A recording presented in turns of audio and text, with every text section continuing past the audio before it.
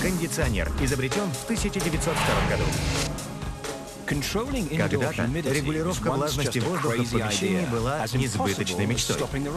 Это было так же невозможно, как остановить дождь или погасить солнце. Пока человек из Буффало не сделал это, в помещениях стало комфортнее.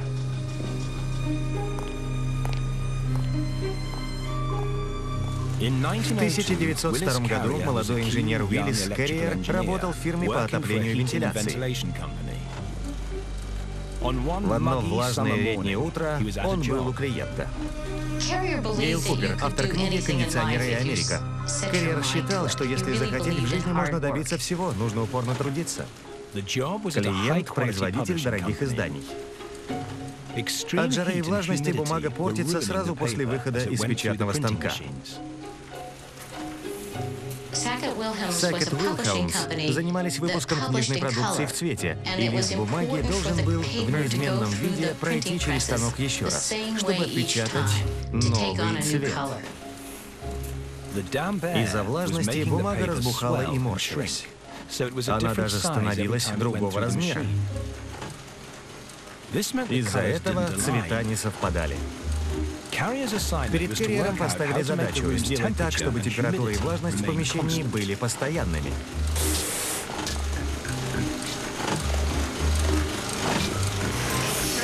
21 градус зимой и 26 летом.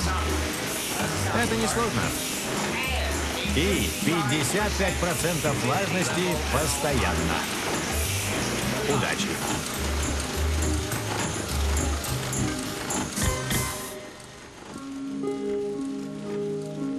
Регулятор температуры получился, но еще никому не удавалось придумать безопасный способ точно регулировать в помещении влажность. Кэрриер задался целью сделать так, чтобы в помещении было менее влажно, но не слишком сухо. Одной из черт характера Кэрриера была целеустремленность. Когда он обдумывал инженерную проблему, его ничем нельзя было отвлекать. Из-за этого он часто забывал о мелочах жизни, и о его рассеянности в народе ходили легенды. Если он думал о технике, то больше не мог думать ни о чем другом. Однажды, отправившись в поездку, он открыл чемодан и увидел, что взял с собой только один носовой платок. И больше ничего.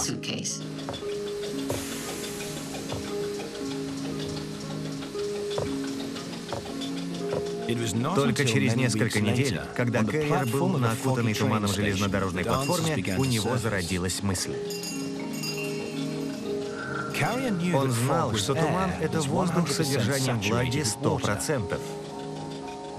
Это навело его на мысль, что если создать 100% влажность, чтобы была точная точка отсчета, а потом добавить сухой воздух, чтобы она стала 55%, как раз то, что требовалось. Кэрриер знал, что если сможет создать туман, то влажность воздуха будет 100%. Тогда он точно знал бы, какова влажность, и у него была бы база, чтобы воспроизвести любую относительную влажность. Кэрриер начал работу над своей гипотезой. Он сделал корпус, в который нагнетался воздух. Затем он взял два вентилятора, садовый шланг и тены, трубчатые электронагреватели. Один из вентиляторов нагнетал воздух в корпус. Затем, благодаря брызгам воды, температура воздуха снижалась.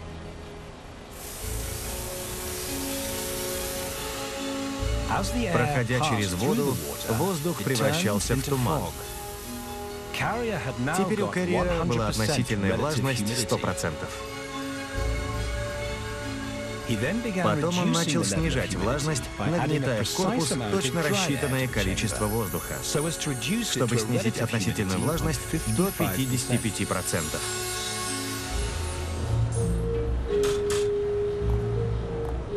Затем Кэрриер выпускал идеально кондиционированный воздух в помещение. Клиент был в восторге от результата. За счет уникальной идеи Кэрриера создавались идеальная температура и влажность. Первый кондиционер в мире. Немногим пришло бы в голову использовать воду, чтобы убрать из воздуха лишнюю влагу. Кэрриер усовершенствовал и в 1906 году запатентовал свое устройство. Оно прижилось во всех заведениях, от текстильных фабрик до кинотеатров. Кэрриер изменил наше представление о комфорте в помещениях. Теперь у нас каждый день хорошая погода, даже если для этого нам приходится сидеть дома. Он и 7 партнеров создали Carrier Engineering Corporation. Сейчас ее оборот составляет миллиарды долларов.